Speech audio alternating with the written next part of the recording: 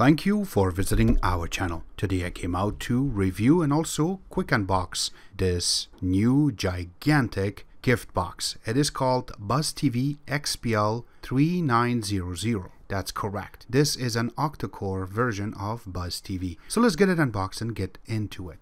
Don't forget to subscribe to our channel. Also share this with your friends. Make sure you click the notification button. This way you're going to be notified once we have a new video out. Give us a thumbs up. This way it motivates us to bring these type of videos quickly to you. If you have a question, drop them at the bottom of the video. We love to help you out ASAP. You can see that it's really nicely designed.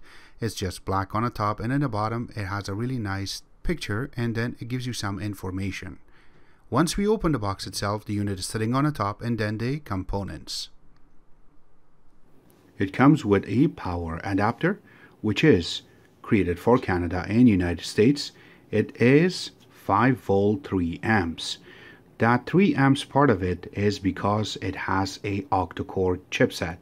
It's with a HDMI cable, but we have the spare ones. We're not going to open this. It also comes with a nice remote. Now this has its own reputation online. It's a really awesome remote. It is made for left-handed, by the way, but I have to mention that this is called ARQ100. They do sell this separately. It has all the buttons that you need for the Buzztv XPL3900. If you flip in the back, there is 2 sections that you can open for the batteries itself, and yes, battery is included inside of the box, but once you open it, one part has the USB connector. This is how you're going to be able to connect this to the unit and use it. If you don't have this, you cannot use the remote itself with the box. I want to mention one more thing. If you ever came across that you had a problem with syncing and using this remote, I will leave a link in the bottom where you can see that picture for the user manual for this remote. The last part is going to be the box itself. Now this is the Buzztv XPL3900. This is how it looks. It's beautiful. It's gigantic, by the way. So once you go to the front, it's really shiny, and once you turn it on, you're just going to see a few lights running in the front, but very dim. So this way at night time when the lights are off, this is not really going to bother you, and also not going to shine that much of a light. But this part is really nice too. So they have a really cool design to this unit itself.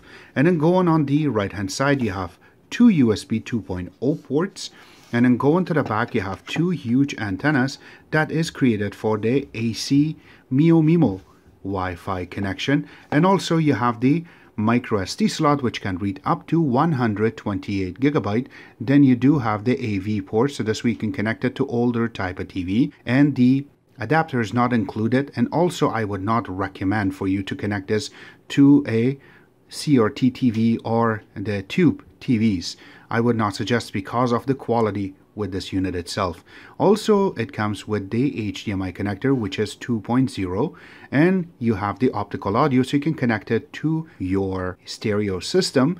Then you have the LAN connection, which is a gigabit connection, so 10, 100, 1000 connection on this, and it works crazy good. Also you have the power connection. This is how you're going to power it up. This is 5 volt 3 amps. Going on the other side of it, there's nothing there. And going to the bottom part of it is where you're going to see the 4 little legs that it will help you to make it really steady on the table itself, and that way it's not going to move back and forth. Even if your cable is going to pull it, these would really stop it from moving. You have a little screw that you can open, and there is a slot for a laptop hard drive, which is 2.5, and this unit itself can read up to 2 terabyte of the NTFS and also exFAT format hard drive inside of it. So if you have a hard drive, make sure it's wiped, hook it up to this, and then you will be able to format it inside of the OS itself and use it. This way you have unlimited space for your recordings if you want to do, or you want to bring your pictures, videos, and also some files that you want to share on the internal network for your other computers. This will really help you out. Let's connect this. So first, make sure you connect the HDMI cable, and then connect the little USB that came with it for the ARQ100 remote, and then connect your power. If you look in the front now, you have a little green light.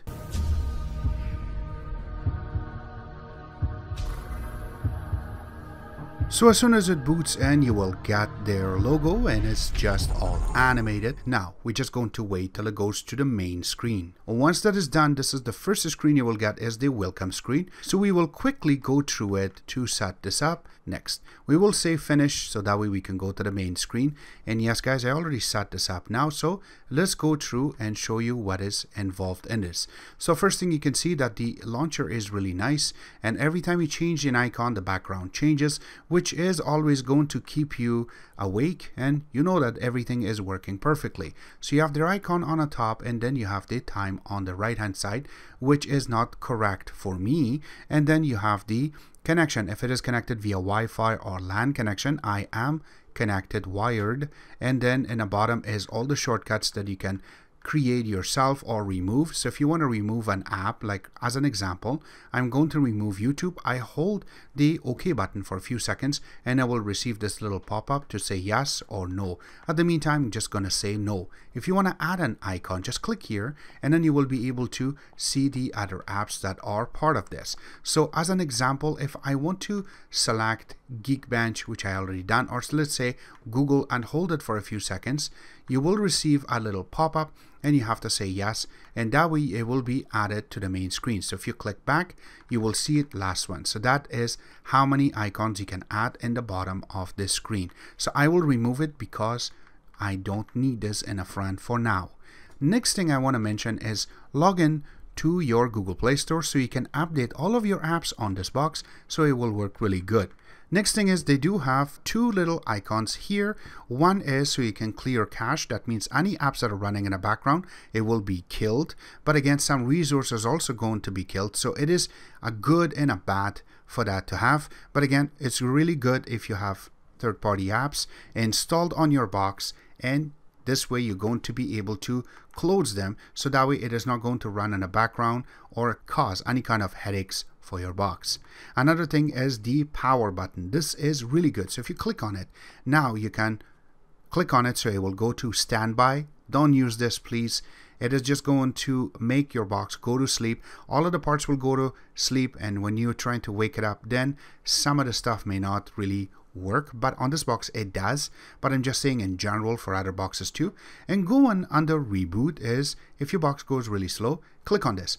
This way it is just going to turn off total box and reboot it. This way you're going to see the animation again and comes back to the main screen. It will really help you with your box.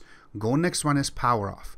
This is awesome. Only problem is that the remote that is part of it, the IR sensor, is not going to really good communication, or should I say it's not going to communicate with your box, so you cannot wake it up or turn it on. Then you have to unplug and replug it back in order to turn it on, but the function is there. Alright, so next thing we want to go is, let's fix the screen that has the black lines around it. So we will go under settings and then display, and now under screen position is where you're going to be able to zoom out or zoom in. So we will make it 100. This way it is fully covered on the screen. And we will click back, and also the screen resolution is here that you can set it up. I always leave my auto detection off. This way some new 4K OLEDs, or I should mention that new TVs, are just going to keep blink in and out. Even if you set it up on 4K 60 Hz, it will still going to be keep blinking for you. My capture card is 10100. That's why you're going to see maximum 1080p 60 Hz. But once you do that, then that way your TV is not going to really blink back and forth and you see black screen and coming back. This will really help you out. And let's get back out of this. The next thing I want to mention is going to the server. So don't click on it yet. Once you set up your internet and your date and time, then you can go outside and go to live TV to set that part up. And I will show you something right now, then I will cover the whole, then we will go back into live TV. So let's click on 4. So once you go to it, you will see some stuff that is really mandatory for us to look for is the manufacturer, which is Buzztv, and then going on a brand, it also says the model number right there. So if anybody wants to lie to you, you can catch them using by this app. So the hardware is AM Logic, and you are running 3 GB of RAM, not 2 GB, but 3 GB. Also, you can see that the Bluetooth version on this is 4 Plus, which is 4.0. Go on under CPU itself, and you can see that they are using the OctoCore box. You can see all the cores, the ones that are working and the ones that are sleeping. And then going on the top, you can see they are using the ARM Cortex-A53, which is running on 1512 megahertz. And yes, guys, they are running it on 32-bit. It is 64-bit ARM on this, but the software is running on 32-bit. Going on the display itself, the resolution right now is set up under 1080p, and you can see that the GPU is Mali T820, which is a tri-core processor, but again, it is like 15 times faster than the pentacore processors that were part of the S905 series. And then going in the network itself, you can see that it is set up. The Wi-Fi right now is disabled because we connected the LAN connection. Now going on the battery, we don't use battery, so we go under Android. We are running Android 7.1.2, which is Nougat, and going down you have all the other information that you really require and you want to learn. Going under device, this is where you're going to be able to see what type of connections you had. So remember that I showed you it had two USB 2.0 ports, and you can see that the version is 2. So there's number 1, and here's the second one. It is going to be able to read. The first one is about 12 megabits per second, and if you look on the second one, it says 480 megabits per second. Going down, yes, you have a connection for your SATA, so this we can connect a hard drive in the bottom. So that one also set up there too, but if you look down, there's another one. I believe this is the one that is going to run your hard drive, and you can see the current speed is set up under 5000 megabits per second. We will go to terminal, and this is you're going to be able to see the how hot the CPU will get, and also the sensors is not set up. So we will get out of this app. This is a really good app. The next thing we want to go through is Geekbench. Now we have already processed some benchmarking on this, and on the single core we received 520, and then multi-core we received 2493. The next thing we have done is Rootchecker. Now Rootchecker will allow you to see if you have full root access. In this case we do, and some boxes does not give you that access, but this one does. So that means you can take advantage of this box a lot bigger, and white Netflix is installed. And if you don't know how to install it, we have videos. Links will be available in the bottom, and we always going to have new videos on how you can update it. Next thing is going to be YouTube. Now this is something really good because this YouTube is 2.0. So we will go to this one and we will wait. You will be able to see some information. Now this is the one that we're going to click, and that way we can see the quality. So when you click on it, and the maximum quality that I can see on this is 1080p. I really thought this will show me the 4K video, but it is maximum is 1080p. The next thing we want to go through is Speedtest before we can go into settings and also the Buzztv app. So yes guys, we have already processed some benchmarkings on this too, and you can see that when you go into 2.4 gigahertz Wi-Fi, we received really good numbers. We got 52.3 and 62.7. Remember that where we are, our internet connection is a gigabit and 30 megabit upload because of Rogers. So you can see that we are exceeding that part for the upload. And when we changed it to 5G network, which this one is a MU-MiMo connection, but our router is not MU-MiMo, we received 181 for download, and for the second time we received 72.6, but the upload rate was really good, so that means as the Wi-Fi works good too.